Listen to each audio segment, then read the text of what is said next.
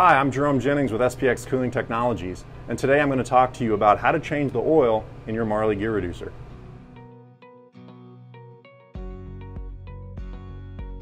So the Marley Geareducer is filled via the oil elbow here. This is where the oil goes in. There's actually a full and an add mark cast directly into the body of the Geareducer.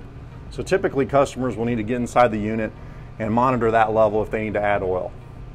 Another value-added option that Marley offers is a dipstick option such as this. So this will actually have the add and full mark that you find here on the gearbox on this elongated dipstick. The option then runs out to the side casing panel where you can actually pull this dipstick from the top of the tower without having to get inside.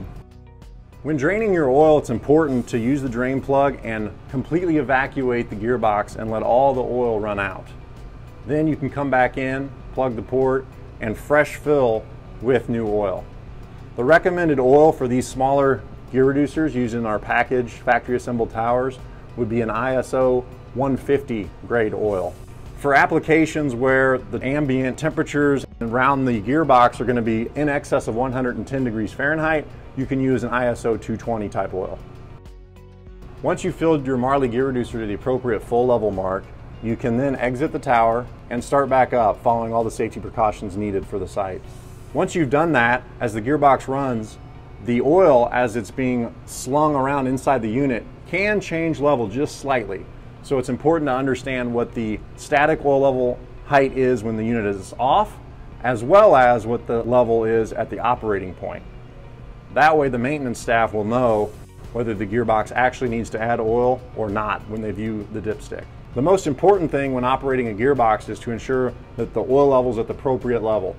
The full mark is shown on the casted body as well as on the dipstick if you have that value-added option. Overfilling the gearbox could result in oil being slung out from near the slinger, which would be undesirable. If the oil level does drop for any reason, such as a leak, it's important to check that, monitor it, and add oil as needed to make sure it's at the operating level full mark.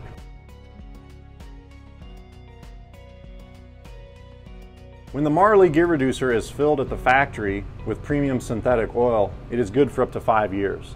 You may run across gearboxes in the field that have already transitioned over to a less expensive turbine mineral type oil. Synthetic is very good, but it's about 3 times the cost of a turbine mineral oil.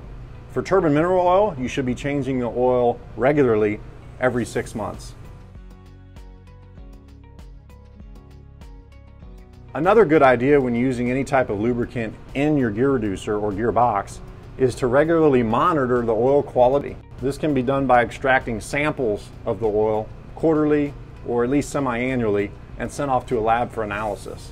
As long as that oil maintains a minimum quality standard in terms of the criteria such as water amount present, total acid number, etc., you can continue to run the oil. Typically, there are labs located locally near the customer where they can send the oil sample to and get quick results.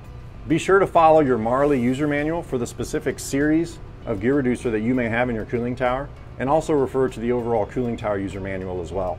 You can also visit our website, spxcooling.com, to find other great information. Also on spxcooling.com, you can find a list of our recommended lubricants that are allowed for the Marley Geareducers.